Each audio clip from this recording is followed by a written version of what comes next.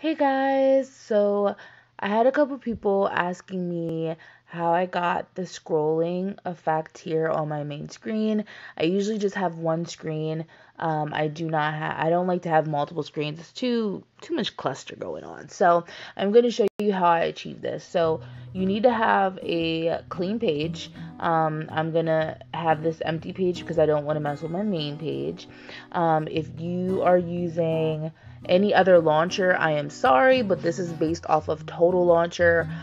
This is what I'm currently using now. Is introduced to me by my big sis Monique, so this is the one that I've gotten accustomed to, and I've been learning new things about it every day. So what you're going to go ahead and do to get into edit mode so that you can even add this area, you're going to go to your clean page and you're going to pinch the screen with 2 fingers. Once you do, you'll have this green little lock at the bottom. You're going to tap it and you'll see that all the corners will light up with different colors. So once you do that, very easy, you're going to go ahead and hit the plus sign.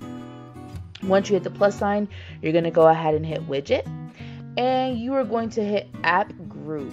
Once you go ahead and hit that, you see that there's a square here. You can move it to wherever you'd like. Once you do, tap off onto an empty area that's not the square, and then hit the blue select. And as you see, I will be able to choose however many applications I would like, and we're going to hit OK when you're done, and then you'll see you'll have scrolling. So of course, the more apps you have chosen, the more you'll be able to scroll. So show you that.